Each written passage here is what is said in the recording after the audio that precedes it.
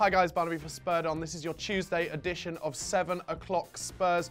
Jamie Carragher has been talking not just about Spurs but about Liverpool and how he wants them to emulate what Spurs are like if they're going to improve. He says that Klopp's Liverpool must emulate Spurs, just like I said. I might say emulate again in a minute. He says this, so much about them impresses me. If I were a manager, I would want my team to play the way Pochettino's team does. He said that in the Daily Mail, so it must be true. Let's face it, nothing that the Mail says is ever not true. What do I think about it? Well, Jamie Carragher knows a good team when he sees one.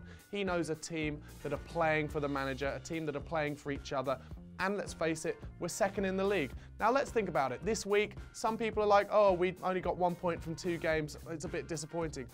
If at the start of the season, someone had said to you, it's the first 10 days of March, you're second in the league, you're 5 points off top, how would you have taken it then? We should still be as positive and excited as we would have been if they'd offered it to us then. It's been a fantastic season. It will continue to be, starting with Dortmund Thursday night away from home. Second bit of news today.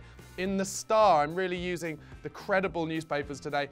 We're fighting Everton, Leicester and Crystal Palace for Algerian international Islam Slimani. Now, if you haven't seen this player, he's very good actually. He plays for Sporting Lisbon. He scored 18 in 24 games this season for them.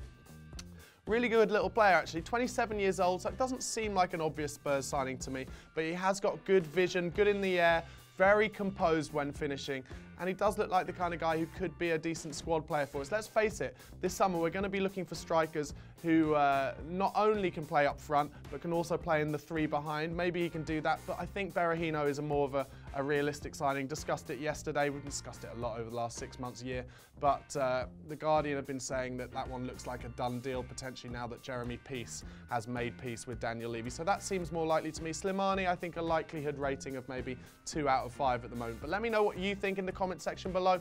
Don't forget to subscribe to the channel on YouTube and follow us on Twitter at Spurred On TV. Come on, you Spurs. Hi guys, Barnaby for Spurred On. Outside the lane, it finished Tottenham 2, Woolwich 2. Don't know if my heart can take much more of that.